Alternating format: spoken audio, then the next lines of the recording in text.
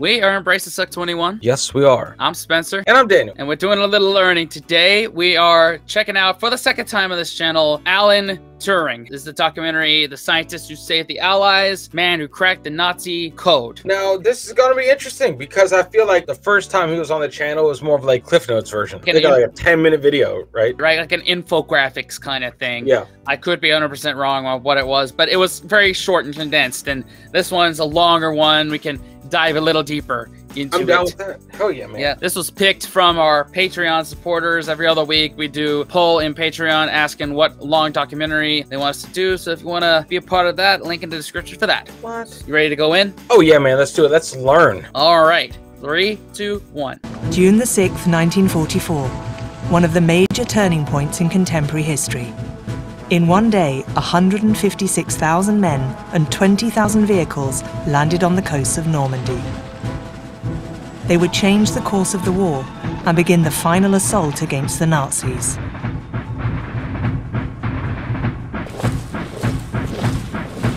But in order for the picture to really be complete, you would have to add to this immense armada a brain. And not just any brain. A brain brimming with abstract speculations and imaginary machines, in which you'd search in vain to find any strategic or military ideas. The owner of this brain was called Alan Turing. And his is a strange story, a paradox. He was neither a general nor a strategist, but rather a mathematician. His domain was a very abstract branch of mathematics, logic. And yet, according to some historians, his ideas allowed us to shorten the war by 2 years. Wow. How could a person concerned with such abstract things have impacted history so? And how is it that such exploits were so poorly rewarded? Uh-oh. Convicted as a homosexual, Turing was subjected to chemical castration and died at age 43, under conditions that have yet to be elucidated. Jack Copeland has dedicated much of his career to this extraordinary person. Turing contributed to a remarkable number of diverse fields during his life. He was mathematical logician, turned code breaker, turned computer pioneer, turned artificial intelligence pioneer, turned mathematical biologist. There are very few other scientists in the 20th century who match the span of Turing's work. It is all united by one overarching theme. He was interested in what can be done by mechanical means. So when he was studying mathematical logic, he was really studying machines. Wow. So right out the gate, I predict that we're going to learn that this was a dude way ahead of his time. Oh, like, yeah. Up there with Nikola Tesla in terms of like forward thinking, like Leonardo da Vinci of his time. People like the Thomas Edisons and the Albert Einsteins could only wish to be as good as Mr. Alan Turing or Sir Alan Turing. I don't know. Yeah. I'm here for it. I mean, it's interesting. I feel like in order to sometimes be able to see past what's in front of you, you have to be thinking differently. Like you have to be built and wired different. Yeah. And I wish I could think in mathematical formulations. Like I hated math in school. It was one of my weakest subjects of all time. Yeah, me too. Me too. I hated that. Hated it. If it anything other than addition, subtraction, division, and multiplication, like if I didn't need it to make change at a fast food restaurant or a retail store, it was just not necessary for me, at least. Yep, very true. I'm exactly the same way, dude. Yeah. The strange machines imagined or inspired by Alan Turing are the basis for all computers today. Huh.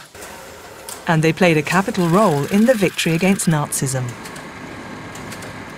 How, then, can this story be told? Let's begin it with a beach. A beach on the Atlantic coast where, without Alan Turing, nothing might have happened on the morning of June the 6th, 1944.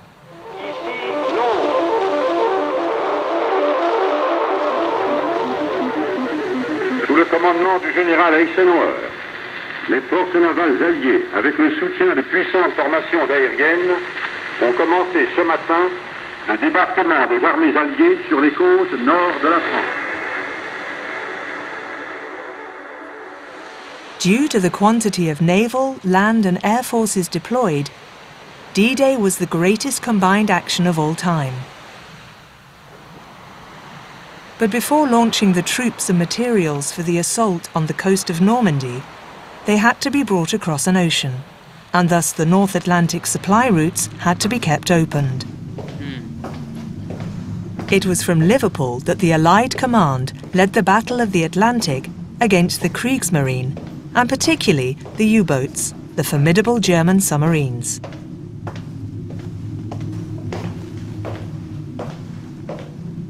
This is the headquarters of Commander-in-Chief Western Approaches in Derby House in Liverpool. It is here where the Battle of the Atlantic was fought on a daily and nightly basis from 1941 until the end of the Battle of the Atlantic in May 1945. The battlefield was the North Atlantic, 50 million square kilometers. The stakes were to keep the shipping routes open, to allow merchant ships to cross despite the German subs. People have concentrated on the 6th of June, and indeed it was a considerable achievement, landing approximately 100,000 troops on one day in 1944. But to give you some idea, by the end of that month, by the end of June 1944, there were 1 million troops on the ground in Northwest Europe. In addition to that, all these troops had to carry with them sufficient ammunition, fuel, food, and all these things, all these supportive things, have all got to be in position in Britain, broadly speaking, by the beginning of June 1944. And that is where the Battle of the Atlantic comes in, where the only way that almost everything can come is by sea.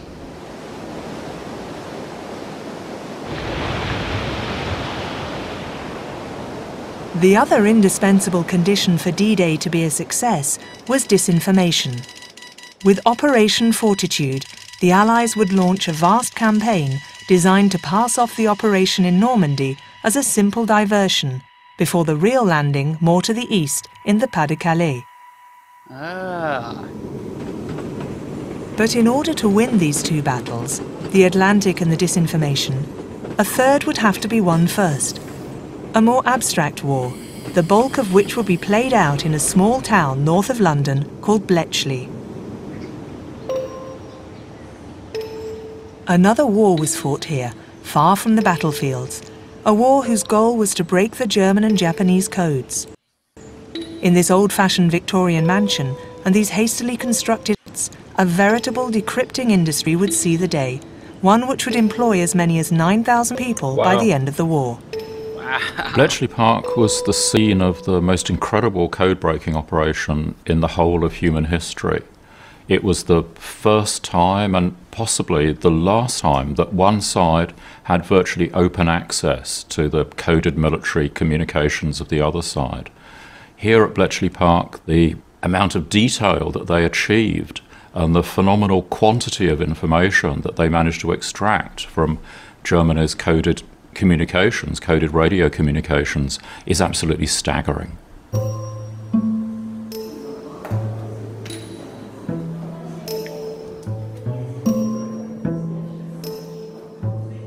Today, Bletchley Park has become a museum dedicated to the Code War, to its machines and to its heroes. You can see the traces of Alan Turing everywhere. From his old office to his stuffed bear. Aww. And also his statue.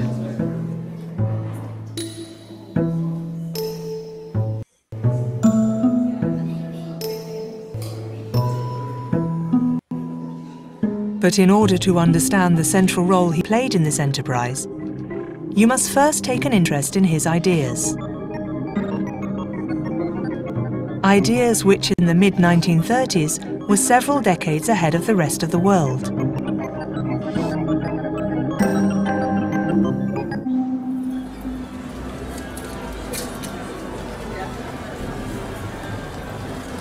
Here we are in Cambridge, one of England's major university towns.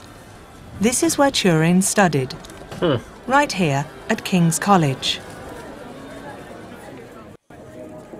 At the start of the 30s, Turing was just a student here.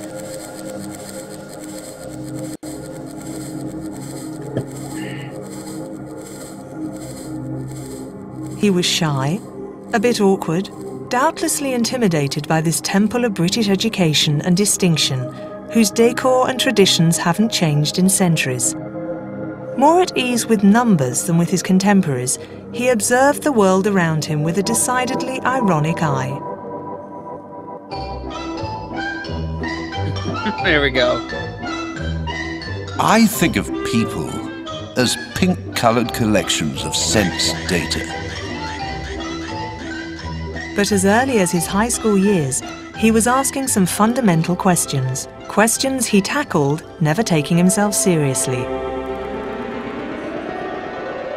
I did believe it possible for a spirit at death to go to a universe entirely separate from our own. But I now consider that matter and spirit are so connected that this would be a contradiction in terms. What is mind? What is the relationship between mind and matter? Are they different things that can be separated and be in different places? Or are they in fact the same thing? Are the mind and the body one and the same thing? Is the mind simply a machine? These are questions that fascinated Turing for the whole of his life. In 1930, So I bet he ruffled feathers with both, you know, the science community, the religious community, pretty much any community. Like, he just looked at the world completely different than everybody else. He had like the Matrix glasses on. Yeah. It was like different. Just like he saw it, everything a little bit different. Mm-hmm. And he's considering all the pills, not the red, not just red, just red pill, not just the blue pill, not just the black pill, all the pills. All the pills. Yep. Man. Yeah. Yeah. And that whole idea that was just presented, like, our humans are just a thing of information and numbers that just goes around. Like, I mean, he's not wrong, right? So our minds are computers, right? Yeah. So, yeah. I mean, and it's just funny to see, like, he's already ahead of his time. I mean, my God, everyone now with their phones has become a profile. Like, they're just walking data hubs. Yeah, your brain is basically can be coded by meta, alphabet, and ByteDance. Yep. Pretty much. Pretty much, man. Encountered an abstract problem that would radically change the course of his life. He was attending some lectures in St. John's College. The lectures were on a problem that had recently been posed by David Hilbert. Hilbert was a famous German mathematician. He was really the Pope of mathematics at that time. And he'd recently posed a very fundamental, very profound problem in the foundations of mathematics, which was called the decision problem. David Hilbert's idea was that every mathematical problem has a solution. And the holy grail of mathematics was to discover a strictly defined method, a recipe that allowed you to recognize every time a true proposition from a false proposition. Turing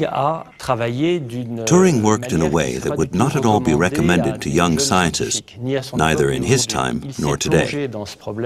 He delved into the problem without reading the literature by existing logicians. He attacked the problem directly by imagining and inventing his own method. He reflected while training at a sport soon to become an obsession, running. Does there exist a recipe such as the one sought by Hilbert? An infallible method would be required that could simply be applied without initiative or intelligence. In fact, a machine should be able to do it. So Turing invented an imaginary machine composed of an infinite paper tape and a pointer that could write and erase symbols. It was an idea more than a physical machine, one that could take on many shapes. Students at the ENS in Lyon made one. Out of Lego. Nice. Turing had the idea to create a machine because, contrary to most mathematicians, his frame of mind led him to represent abstract problems in the form of logical mechanisms, which could be clocks, calculating machines, thought experiments. No one could have imagined that this thought experiment, hidden within an article on theoretical mathematics, would be the basis of that which would be called computer science 30 years later. Wow. Goodness gracious. In 1936, though, it was not Turing's discovery that made the headlines. The Spanish Civil War, Anschluss. History accelerated, war was imminent and inevitable. Genauso in Berlin, genauso in Hamburg, genauso in Köln. Im ganzen Deutschen Reich ist es nicht anders. And thanks to the radio, Hitler's rants were heard all over Europe. Since the First World War, the radio waves had also become a new battlefield. Troop movements, land, aerial or naval offensives. Radio waves transported orders and countermands, secret information, the positions of all sides. Using radio at any time and in wartime exposes you to interception by an enemy. One way of trying to solve this problem is to use encryption, is to code up those messages. By well before the outbreak of war, the English coast was scattered with interception stations, where hundreds of female army auxiliaries permanently listened to the German army's frequencies and transcribed the messages intercepted in Morse code. Incomprehensible messages, since they were coded. As far Okay, now I'm learning something here, what encryption really is, which is like scrambling something up and sending it somewhere else so nobody can tell what it is. It's what, like with WhatsApp or Instagram or like all the messaging systems, Messenger, claim to do, even though that's BS. Yeah, you know it is. You know it is. Yeah. Yeah. Yeah. But I mean, that's crazy though. Like, yeah. I mean, encryption, isn't it like, unless you have the key, it's almost impossible.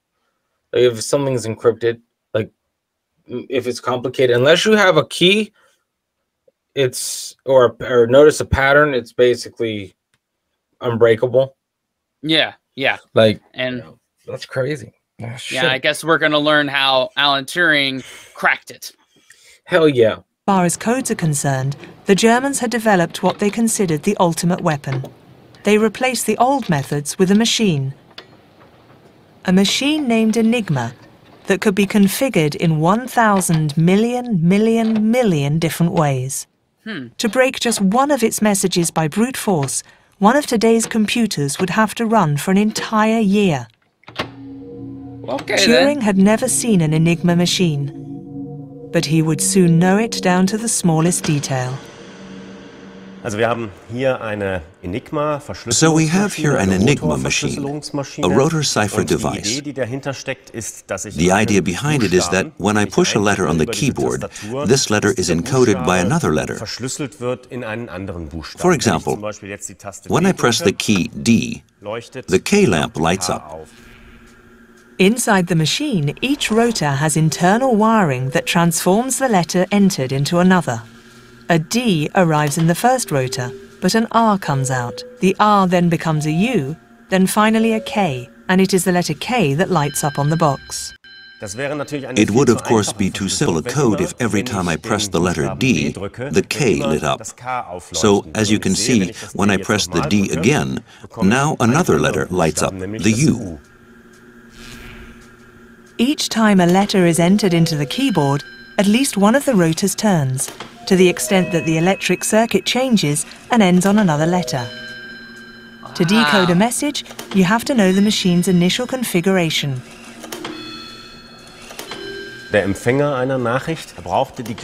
message receiver needed to know the rotor's starting position chosen by the transmitter. When the rotors were configured in the same way, he could then type the encoded message on the keyboard and receive the decoded message on the lamp board. The advantage of this Enigma machine was that a message could be encrypted and decrypted with the same encoding settings. Wow. That was the idea. But as history has shown, it turned out to be the machine's weakness. Wow, I learned something of how encryption works with even with a machine of that time, and I guess with a machine of our time now. That's crazy though. Like that's wild. Like for like essentially a typewriter with like a mini computer. Like it'd be like a smart typewriter basically. It was way out of its time. Like you push a K and then a U comes out.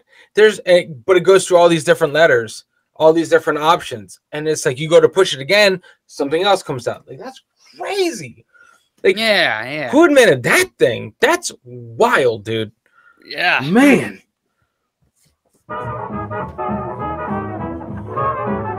In 1938, Turing was in the United States in Princeton, where he was carrying out fundamental research on mathematical intuition.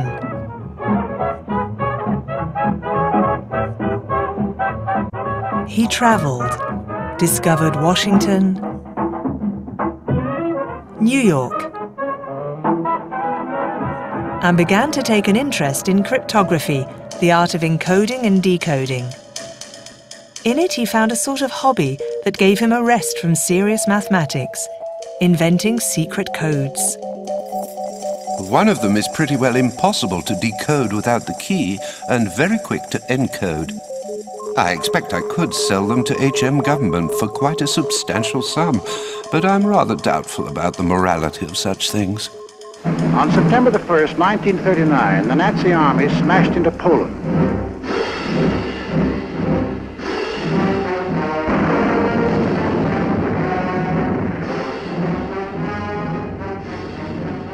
September the 4th, 1939, the day after Great Britain entered the war, Alan Turing was summoned to Bletchley Park, where the British code-breaking service was headquartered.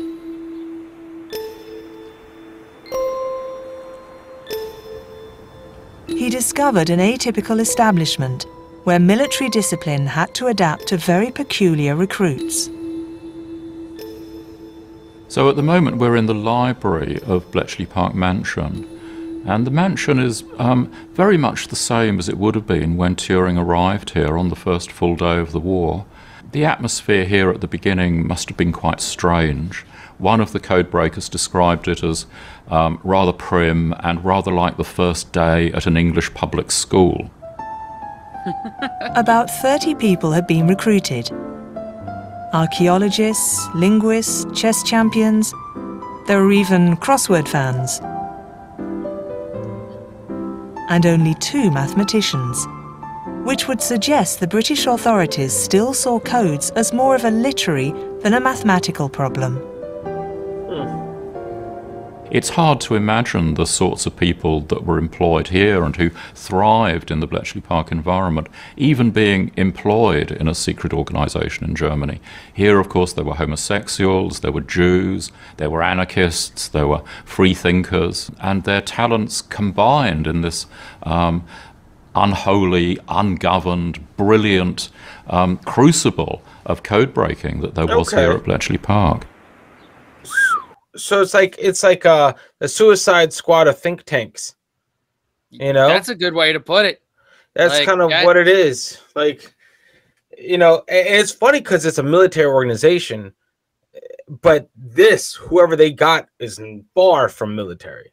Yeah, they knew what they needed to get done, and they knew the right people to call for it. Is those outliers, those that, you know, think outside the box. Yep. Yeah. Mm-hmm. Wow, man. I would have loved to have been like in that room. Like, I think the both of us are way too dumb to be in that room, but yeah. No, you need someone that that isn't military. You know, like you need someone that questions orders rather than follows orders, because out of that mentality, genius can be born, kind of thing. You know, and that's what make, you know, whatever makes a good soldier doesn't necessarily have to mean it makes a good encoder or decoder. That's a different mind. Or just like strategist in general. Strategist too, yeah. Yeah, yeah. But even in this small world of cryptologists, Turing did not go unnoticed. He despised social norms that he intended to sift through rationality. If he wore a gas mask in the summer, it was not due to a chemical alert, but because he was fighting hay fever.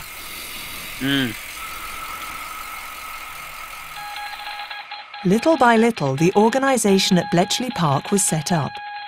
Every day, operators in the interception stations transcribed hundreds of messages, unreadable messages that piled up on the cryptologists' desks with little result.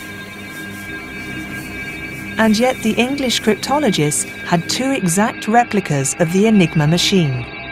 They'd been handed over by the Polish a few weeks before their country was invaded.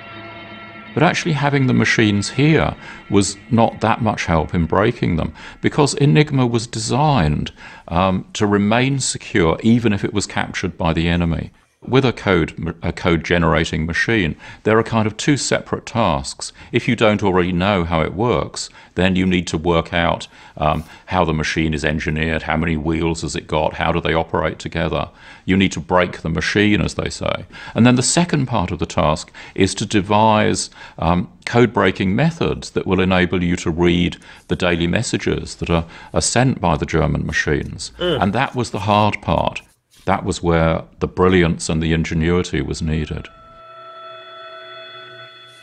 Alan Turing would tackle the Enigma problem head-on and explore the way it operated in the tiniest detail. Wow. But while the old code breakers used graph paper and a pencil sharpener, Turing was convinced that most of the reasoning produced by the human mind could be mechanized. What if you needed a machine to fight a machine?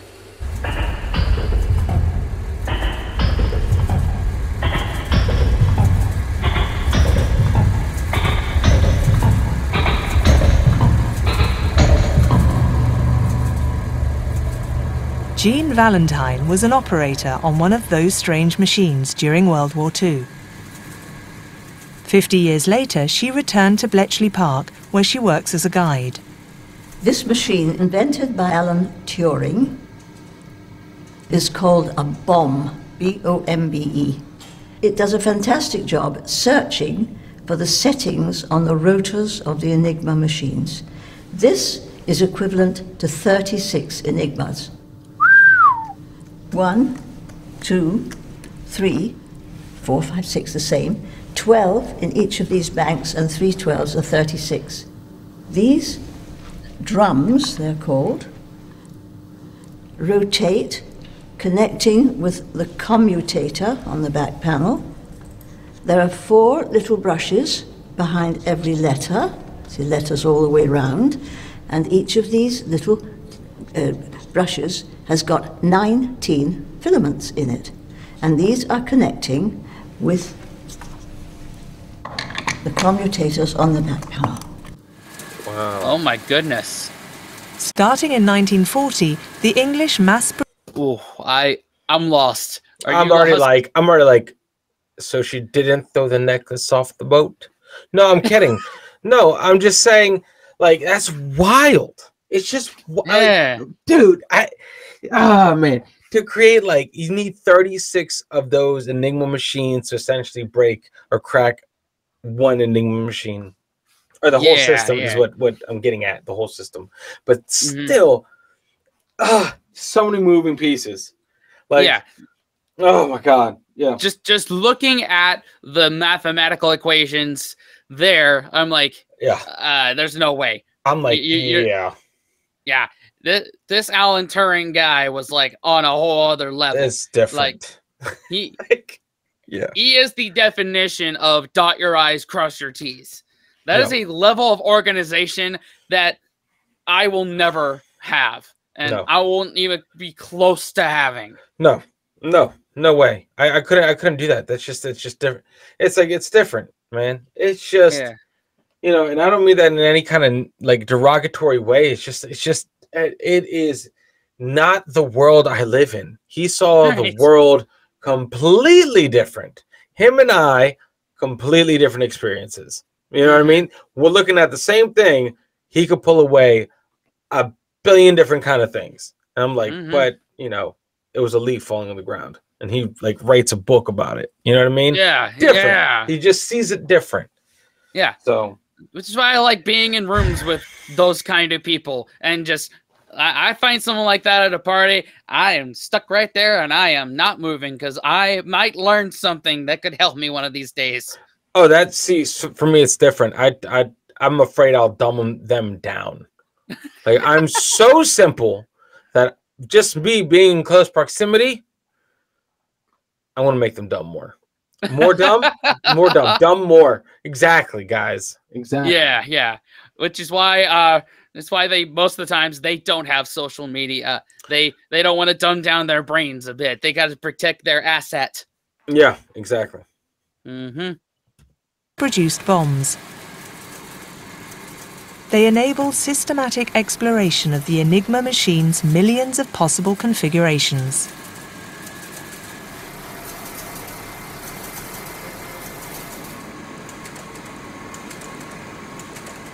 When it stops, as it will from time to time, there will be letters pointed out on these indicator drums, and these are the possible settings. We telephone this information through just to an extension number, and when I was here, I didn't know where we were ringing.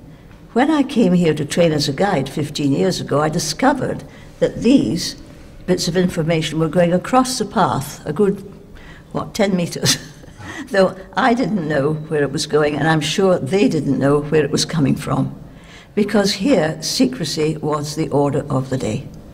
You didn't talk about what you were doing beyond the walls of the hut that you worked in. You told nobody what your job was, not even your closest relations, husbands or boyfriends or fathers, mothers, anything. You didn't. You were told not to speak, so we didn't. All right. The bombs were one of the best-kept secrets of World War II. Thanks to them, not just one message was decrypted from time to time, tens of thousands of them were.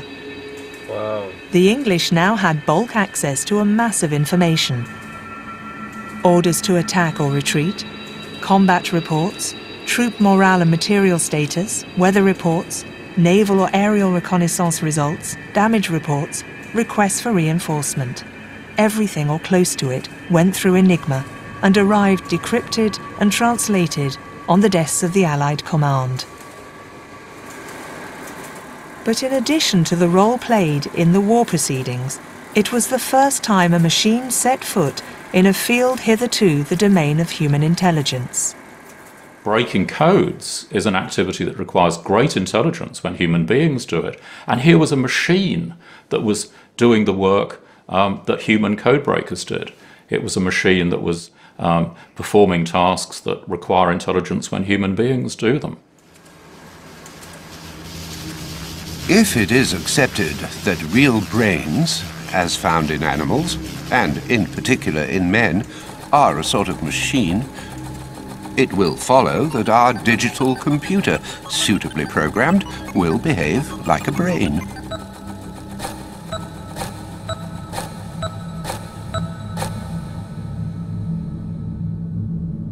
But in the late summer of 1940, piercing the mysteries of thought was not a priority, even for Turing.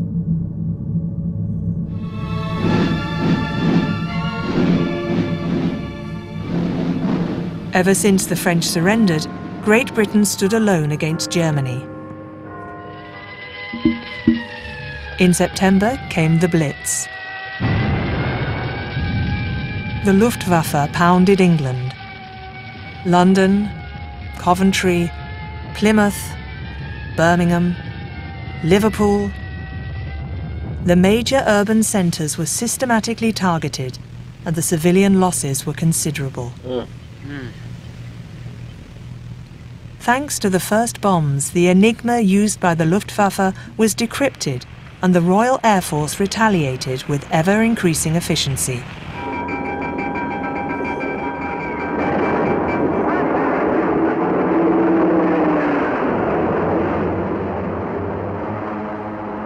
But the battle suddenly changed course. Since Hitler could not invade Great Britain, he decided to starve it. Oh.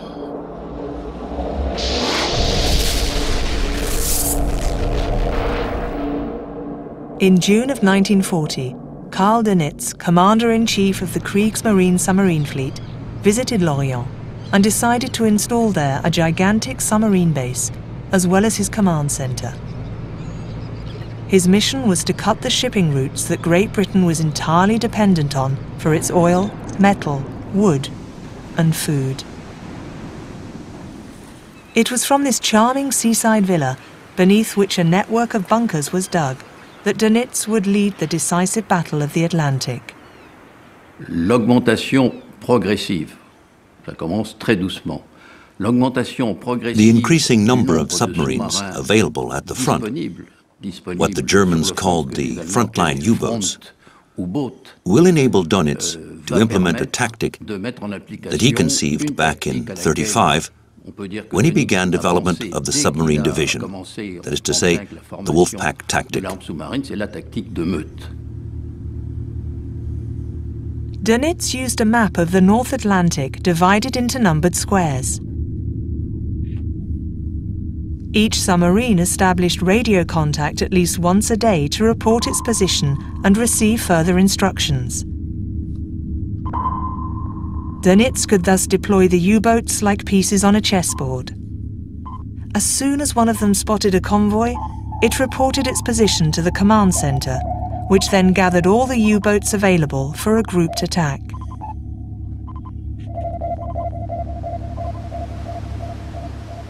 On the evening of October the 17th, 1940, a convoy of 35 ships loaded with metal and wood was spotted by the submarine U-48. Dönitz sent 5 submarines to simultaneously attack it. In a single night, they sank 20 ships. Wow. Oh my God.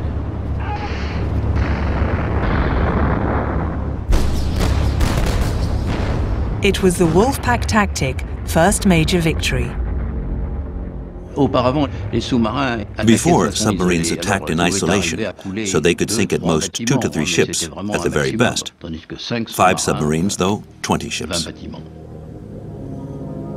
By the end of 1940, hundreds of ships had already been sunk, and more than 5 million tons lost to the bottom of the ocean. This short propaganda film shows the efforts of the military authorities to warn soldiers of the deadly consequences of talking about classified information, especially when they fall upon the wrong ears.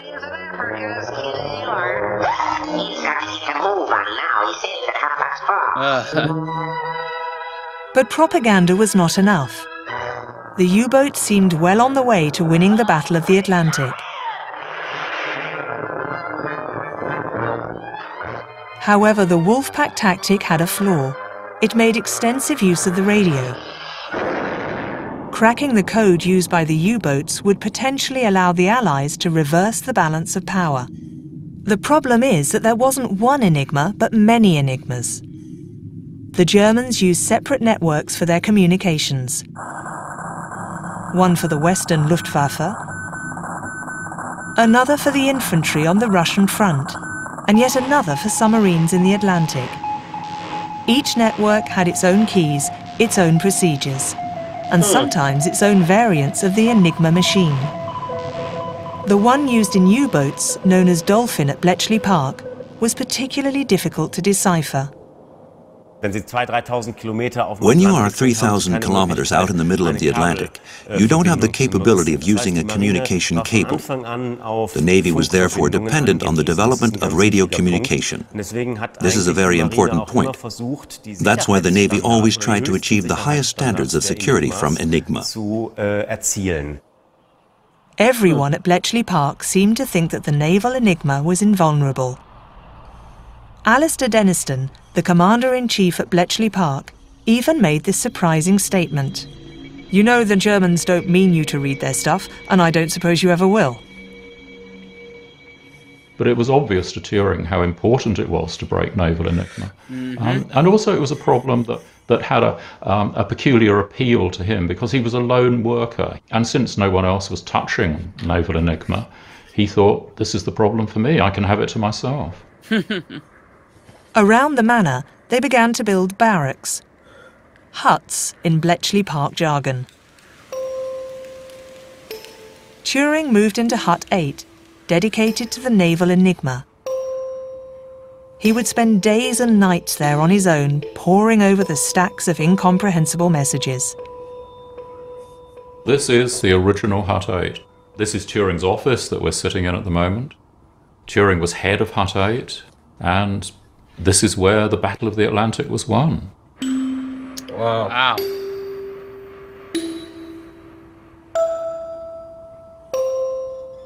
Hidden in these strings of characters, almost within reach, he knew there was vital information that could save lives, maybe change the course of the war.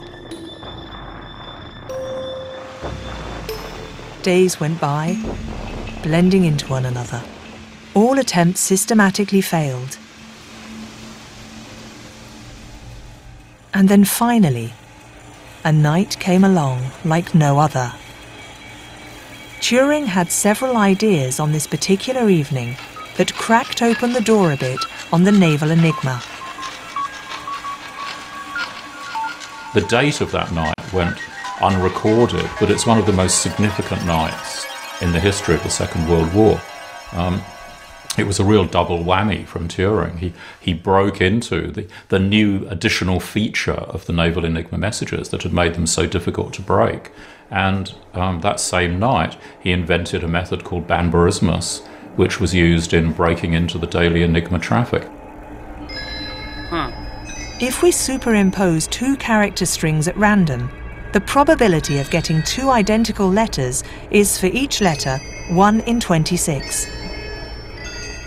In contrast, in a German text, some letters are more common than others, so the probability is significantly greater, 1 in 17. Oh!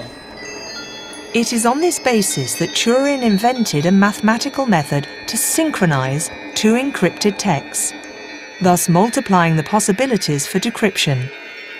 The naval Enigma no longer seemed out of reach. Yet just a little nudge from fate was still needed. In the spring of 1941, a series of German ships were captured, allowing Turing and his team to complement their knowledge. Wow. In one incident in June, a damaged German submarine was forced to surface. The commander gave the order to abandon ship. He and all the crew jumped overboard, but the submarine, against all odds, did not sink. Wow. The English immediately deployed a vessel and crew who managed to board and seize a complete Enigma with documents including codes for several months. Hello. Submarines in operation left port with 3 months of codes, so there were still codes for several weeks. Thanks to this new intelligence, and with the help of the bombs, Hut 8 would succeed in deciphering the naval Enigma on a daily basis, so well that the Admiralty would know the day-to-day positions of all U-boats present in the North Atlantic. That's crazy. This information allowed the Allied convoys to slip between the concentrations of submarines. During the 23 days... Man, I think they got lucky getting those German submarines there and had all the information they needed. Like, that's just, you know, there's some things that are I don't know. I don't want to say like divine intervention, but like, who would have thought that the submarine wouldn't have sank? Yeah. Like, you know, because I'm sure if they thought that, okay, we're going to abandon ship and jump overboard, yeah, let's throw our code thing out there first, and then we'll all jump ship. But yeah, that's crazy. So many different things had to work and fall in order for them to even do that. But the fact that he was on the cusp of doing that, he just needed that to complete the whole thing is wild. Yeah. Like the Germans probably didn't think that anybody could crack their code, but they didn't meet Alan Turing there. Nope. And he was all alone up in Hut 8 and doing his thing, and then had a eureka moment. You know, and here we are. Man, it's crazy. Following the first decryption, no German submarines would succeed in spotting an Allied convoy. Calculations made after the war showed that 30% of the convoys, thus 30% of the tonnage transported by convoys, escaped destruction thanks to this code breaking. While the Battle of the Atlantic wasn't tipped in the right direction by this fact alone, it was indeed a decisive factor in the battle. Progressively, Bletchley Park went from being a workshop to a full-blown industrial unit. Dozens of new buildings were hastily built to house an army of typists, archivists, and translators. It was at this moment that the war came to a critical turning point. We interrupt this program to bring you a special news. The Japanese have attacked Pearl Harbor, Hawaii by air, President Roosevelt has just announced. In late 41, the entry of the U.S. into the war quickly presented a new problem of an eventual landing on European coasts. There were many possibilities along the French coast, but in any case, the forward base was the UK, and the US would then need to direct to the UK a very important influx of material and personnel, in addition to the existing flow of supplies that had begun from the start of the war.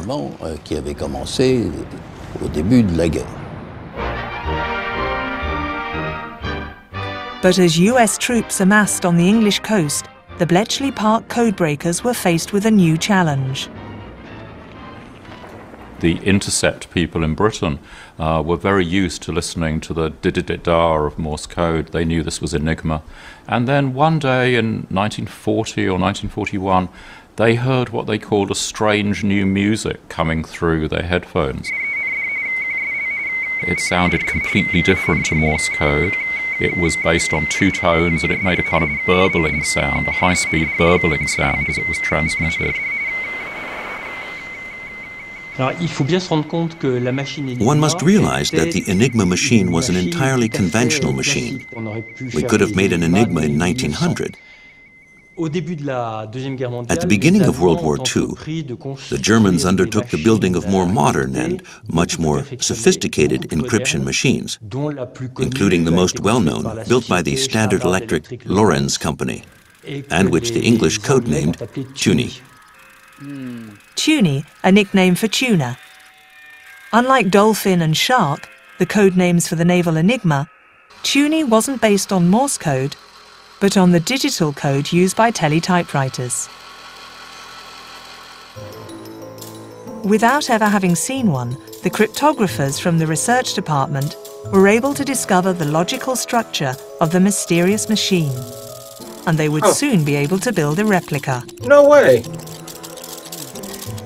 But like Enigma, possessing the machine wasn't enough to break the code, and by the fall of 1942, Turing was called to the rescue. In just a few weeks, he found a way to crack the Turing messages, a discovery that would play a major role almost immediately on the Russian front.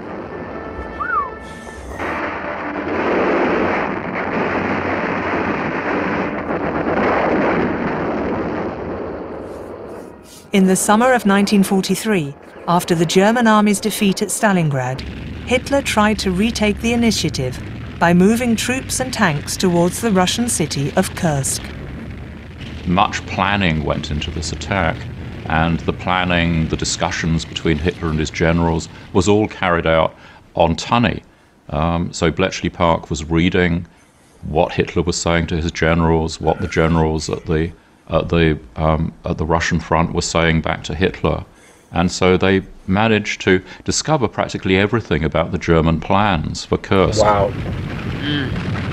Not too smart.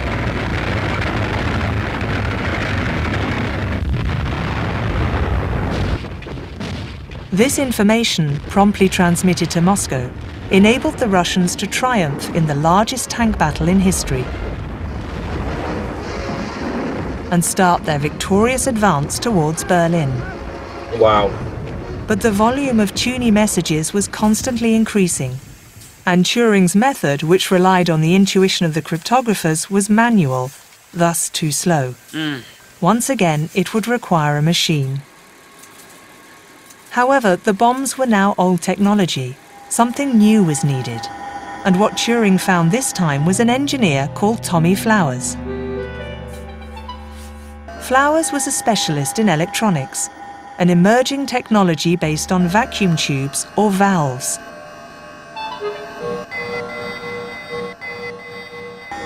Appliances at the time had just a few valves, at most a few dozen. But Flowers wanted to build a machine with 2,000 of them.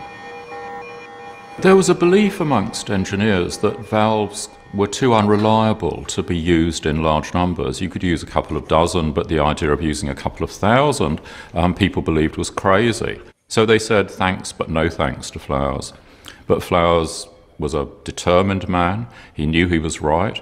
So he went back to his own laboratory in North London, and he quietly got on with building the all-electronic machine that he knew the code breakers needed.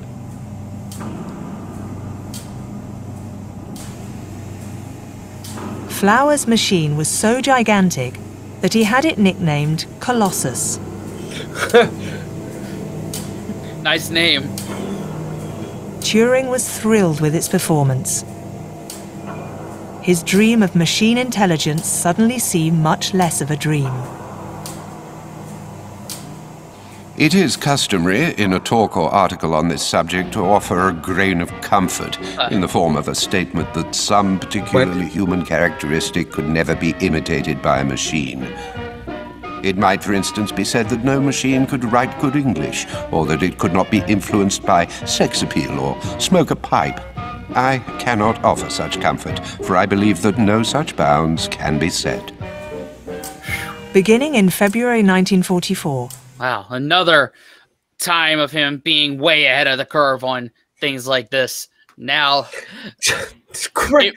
Yeah, it's so scary. Like, this stuff was happening back in World War II, and we're scared of, you know, things that, like, ChatGPT will do and other AI stuff will do. Like, this stuff has been around for, like, ages now. Yeah. Yeah. Yeah. No, I mean, if he was ahead then, could you imagine where we are now that we don't know? Like, that's crazy. It's just, it's eons. It's so different. The world here right now is so different than when he grew, like he was firing on all cylinders. You know what I mean? I wonder, it'd be so interesting to bring him to now and show him what the hell his ideas turned out to be. Yeah, yeah. And he might be scared of it. He probably would be like, oh no, I messed up. Like, abort mission. Yep. But hey, he could marry whoever he wanted, so that's a plus. Yeah, right? Yeah. Colossus automatically decrypted the communications exchanged at the highest level of the German General Staff. Infiltrated at the heart of their communications, the Allies were poised to launch the biggest hoax of World War II, the famous Operation Fortitude. Operation Fortitude was conducted well before the D-Day landings of June 1944, and its aim was to persuade the Germans that the landing was going to take place not in Normandy where it did, but much further east in the Pas-de-Calais area. What it did was to give the Germans the idea that that was where we were going. Now, we were able to monitor that and to tune it, to fine-tune it successfully in Fortitude because we were able to intercept their strategic high-level communications, which made it clear that the deception was working, and working very well. What followed is well known, having been narrated, filmed, photographed up and down, and reenacted dozens of times in the cinema. D-Day. On the dawn of June the 6th, Alan Turing heard the news at the same time as everyone else. The landing operations had begun. Hitler didn't respond fully to the Normandy invasion. He held his forces in reserve, waiting for the Calais invasion. So the Allied commanders knew that they had some breathing space at Normandy before the full German forces were flung at them. And if they'd been there at the Normandy beaches to start off with, the story might have gone quite differently. For Harry Hinsley, a veteran of Bletchley Park who became a historian specialised in codes, the decryption operations helped considerably to shorten World War II. Several times he went into print as saying that he thought Ultra shortened the war by 2 years. I think we have to see this as being a symbolic calculation. One just has to see them as being very important helping things. Harry Hinsley also went on to say that one of the consequences, had the war not ended in May 1945, would probably have been that the first atomic weapon would not have been dropped on Japan, but on Berlin. Ooh. There would be no... Man, to think, like, at the war not been shortened and the atomic bomb dropped on Berlin, like, we still to this day see the effects of both of those bombs being dropped on Japan, in Japanese society. Just imagine had that been the deal with mainland Europe. Like, dude, that would be, I mean, either way it's catastrophic, but so different. So different. It would have been a completely different, like, fallout story than Japan had, I would say. Yeah. But man, ooh. I mean, both would have been a bad situation. Oh, yeah. But, like, oh, just to think of how mainland Europe would look today had, you know, this not happened. I don't think I can even imagine what repercussions long term would happen with a nuke dropped in Germany. That would have been the wrong call. But wow. Yeah, like, there are people on here have explained, like, the repercussions that are being shown to this day in Japan. Like, there's radiation in people's DNAs and their blood and water drinking supplies. So yeah, I'm glad that the war was shortened up, at least for the sake of Europe. Yeah, for sure. Yeah. Atomic bomb dropped on Berlin. On May the 8th, 1945, cheering crowds throughout Europe celebrated the Allied victory over Nazi Germany. Turing no doubt deserved to be celebrated at the side of the royal family and be treated as a national hero. Instead, he would disappear completely from official history. That's a shame. The victory was celebrated at Bletchley Park as well, but neither Turing nor Tommy Flowers nor anyone else could lay claim to the great progress that had been made there. Military secrecy was still the order of the day. On the still smoking ruins covering Europe, the Cold War had already begun.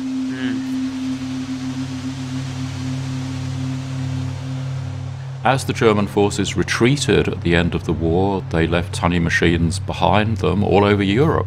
The Russians, as they advanced, were capturing tiny machines, and the Russians reconditioned these machines, changed them in various ways, and used them to encode their own messages. So Tunny transitioned the defeat of Germany. The language changed, but the Tunny machines just carried on. Turing knew too much on subjects that were too sensitive. His individuality and his homosexuality set him apart and worried the authorities. He wouldn't be treated as a hero, rather as a potential threat to national security. On this day in May 45, Alan Turing had less than 10 years to live. In 1945, he drew up the plans of what could have been the first modern computer. If only his employers at the National Physics Laboratory had considered the matter a priority. In 1948, he anticipated by several decades the development of artificial intelligence and artificial neural networks, work that his director would qualify as a schoolboy's essay. What? Around 1950, he wrote some of the first computer programs, among them the first chess program, a complete waste of time according to some well-intentioned colleagues. Ugh. Through constant practice, Turing was by now a high-level marathon runner, just narrowly missing selection for the first post-war Olympic Games. Wow. In this house near Manchester, Turing would spend his last years. It was here that he one day invited a young man with whom he would have an affair that would end in court. Oh no. In March 1952, Alan Matheson Turing was convicted of gross indecency. He avoided prison only by accepting chemical castration, a treatment using female hormones to reduce the libido. His sense of humour remained intact, though, as evidenced by this account to a friend of his misadventures.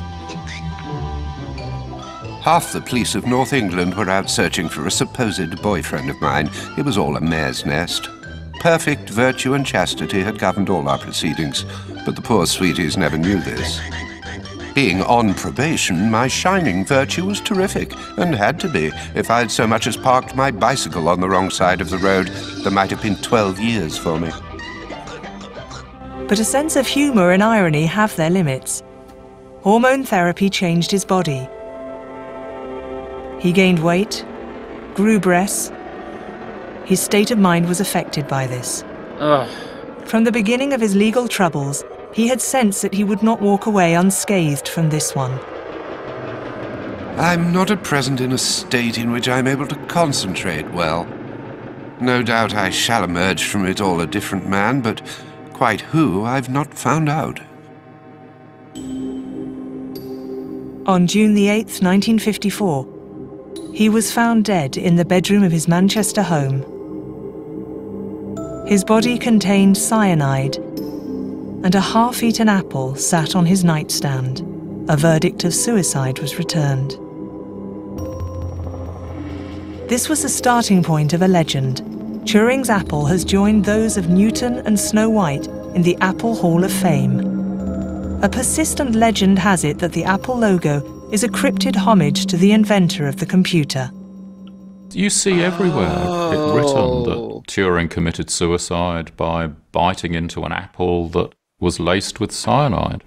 This is a myth of our time. There is no real evidence for that. He might have committed suicide, or he might not. I think we'll never know. In 2013, the Queen officially granted Alan Turing a royal pardon. No one knows what the recipient would have thought of this very late rehabilitation. His body was cremated on the 12th of June 1954. As for his spirit, so far there's been no news. And the link between thought and matter remains pretty much a mystery.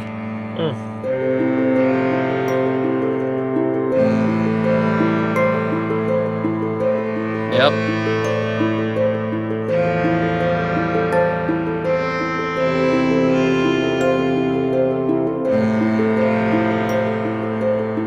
Yeah, 100%. Gordon Brown was right. Yeah. They did him dirty. And I've said this before, man. When you're in that crowd of know-how and get stuff done, it's a very slippery slope.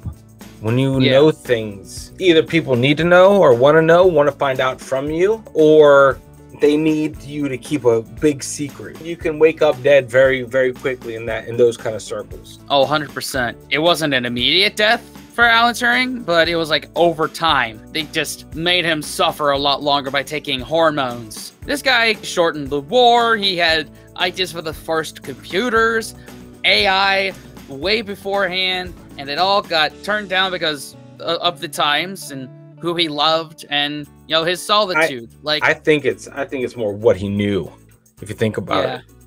I mean, that's probably the scapegoat that was used to do all of that. Definitely. They're like, well, if we go after him for this, because we know we can get him for this with some bullshit, we can unalive him. Because that's more simple than having a loose thread out there. Right. Not straight up saying, you know too much, you have to die. Like, just do it the other way. It's just, I don't know, man. I'm just telling you, Spencer, if we're both ever in that situation to know too much, I'll let you know. Like, hey, bro, close your eyes, close your ears, get out of this. We got to get out of this situation. Just never understand the full project ever. Exactly. There used to be 3 of us. Remember? No, I don't. What are you talking about? Exactly. I'll cut that part out. Timeline. Great documentary. Automatic 2 thumbs up to y'all for this. Man. This was great.